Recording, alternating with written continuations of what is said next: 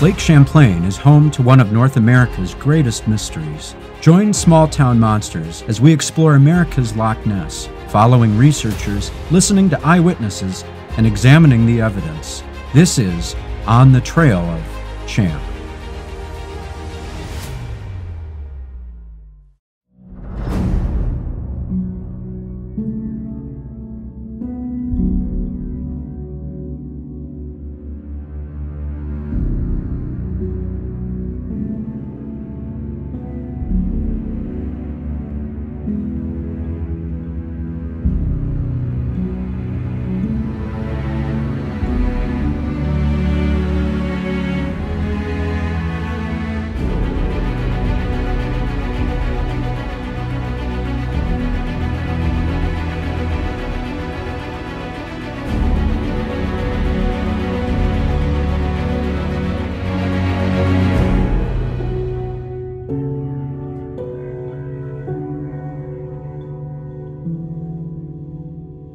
Champ Search is currently the only Vermont-based organization dedicated to proving and documenting the existence of mysterious creatures in Lake Champlain. Katie Elizabeth dedicates a large portion of her time to the research and documentation of sightings year-round. Every year I'm trying to add more equipment and new ideas and just like gathering more eyewitness reports and just fitting together those pieces of this big puzzle, this enigma basically. Every year I try to get better at my camera skills. You know, we've got tripods set up and they come up so fast that you don't even, it's just one of those things you just never, you're never really prepared when you see Champ.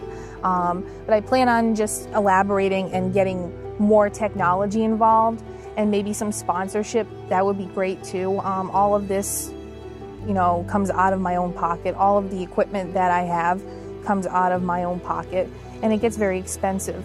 But I mean, it's just one of those things. You have to be on the lake all the time to have these experiences. You can't have these experiences if you're, you know, sitting on your computer or whatever. And I've just been extremely fortunate enough to have captured video and audio recordings of these animals.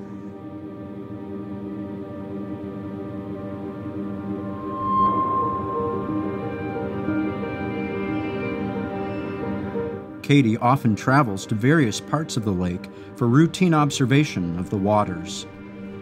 We are at the site of the Champlain Bridge. This bridge connects Vermont to the state of New York. There has been a couple of sightings here off of this bridge. There was two women driving across the bridge one afternoon, and one looked over and saw this dark shape moving in the water. And she said to her friend in the back seat, she said, "Hey, there's something out there." And she looked and she goes, "Oh my God, it's Champ." And this big long neck came out of the water. She said it was as tall as her, and she was around 5'2" in height. So, and then she said it gradually went down and it went crawling off towards Vermont, to the Vermont side.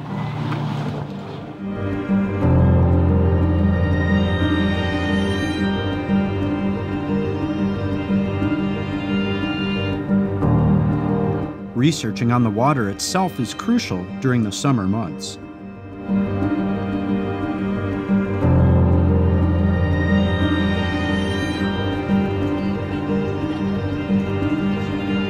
Recently I ended up having a scuba diver join my team, and to get a visual of these animals would totally be amazing, just to correlate and prove that that's exactly what it is.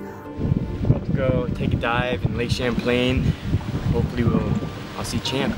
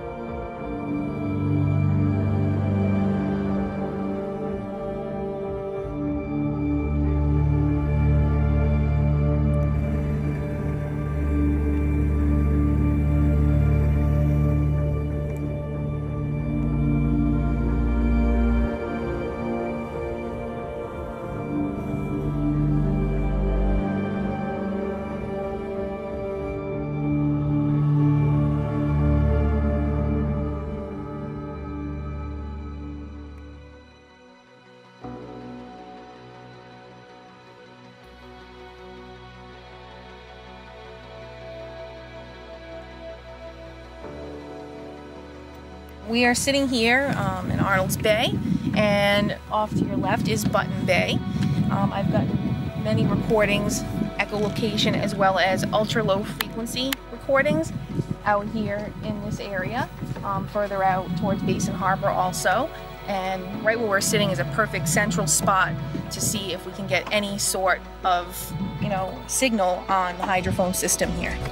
This is our underwater surveillance system here, and it's basically a LED camera that we put on the side of the boat. We usually get it down to the bottom, and as you can see, the visibility is quite murky due to the algae content in the water. The hotter it gets here on Lake Champlain, the more green the water gets. So usually around the winter time it's extremely clear, but right now the visibility is a little poor. But we're just going to keep it down there and hopefully Champ will pass by.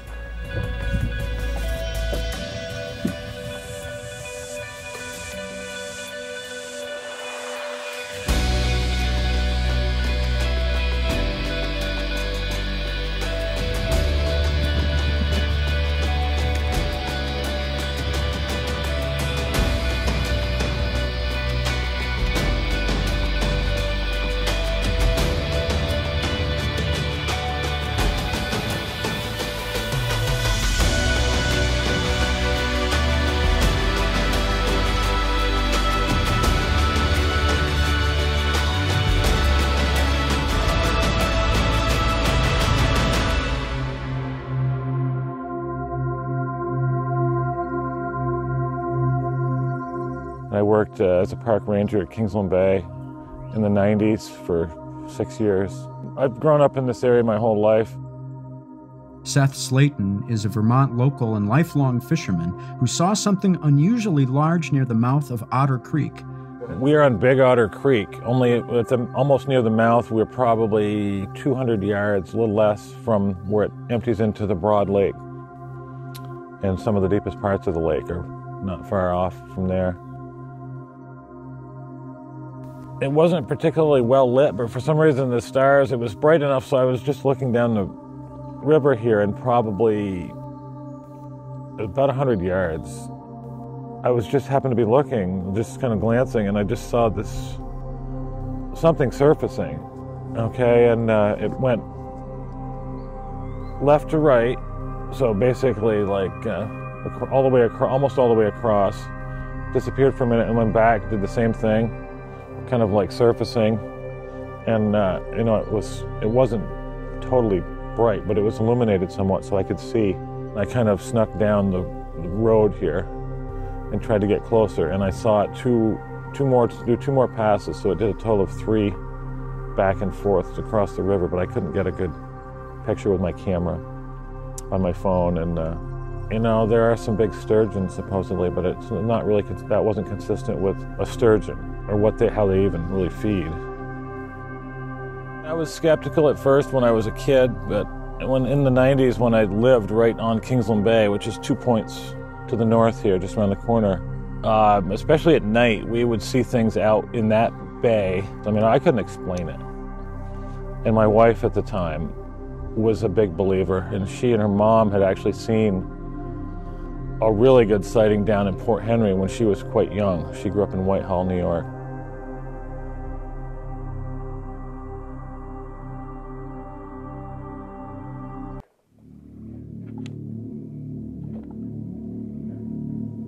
Nighttime research provides a chance to explore both the waters of the lake and the marshes, relatively undisturbed by outside human presence. And actually on the other side of this, we found like a path right through the reeds and everything. Pretty much like a slide type of mark right through. I mean, it could be a beaver trail, but it could be Champ, who knows. We're in a marsh system that connects to a river called Otter Creek that flows into Lake Champlain. There have been a lot of on-land sightings in this area, so it's a great place to check out at night. We think that these animals are mostly nocturnal, so this is a great time to see if we get any eye shine that has also been reported.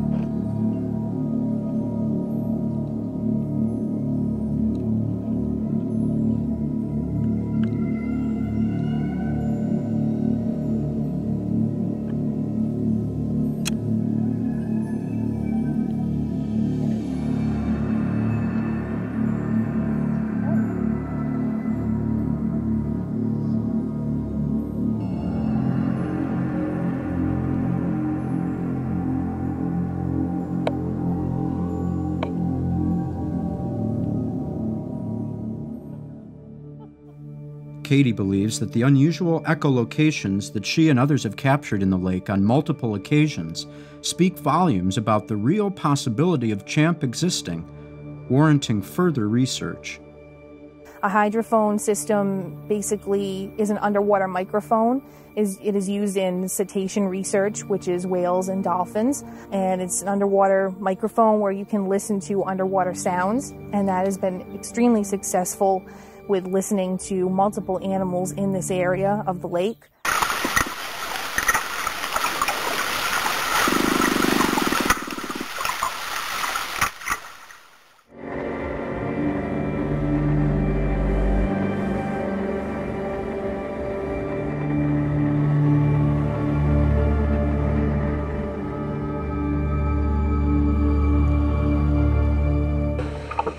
So tonight we're going to do a little experiment, and we're going to use some native fish bait here, some salmon and other things. We're going to throw it out into the lake, the GoPro attached with an LED light. Hopefully the light will attract something, hopefully CHAMP, and we'll see what happens. And we do have the hydrophone system running here, and hopefully we can get some good recordings, possibly of echolocation. Perhaps this animal could smell the bait and come closer to check it out.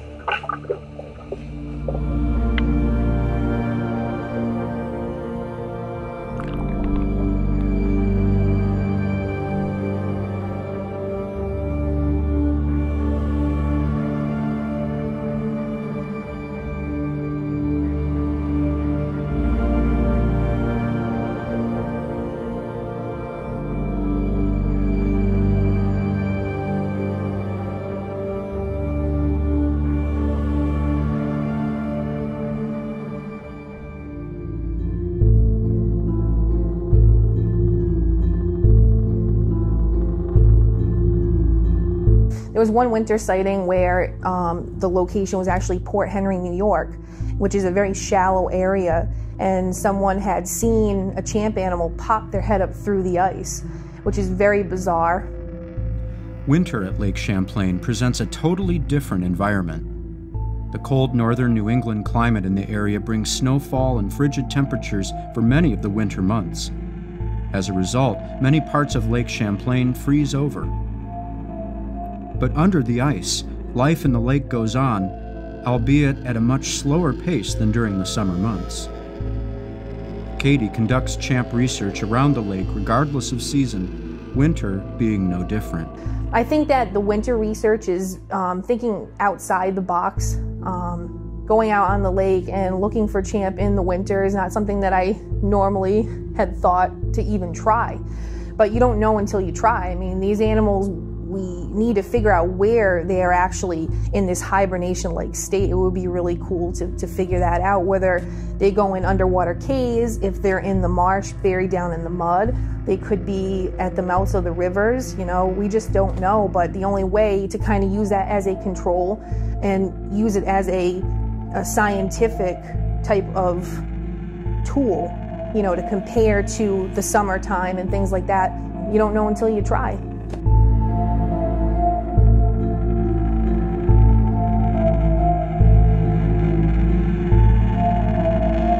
We're here on Lake Champlain, and as you can see, it's a little bit different than in the summertime. It's frozen over, not completely.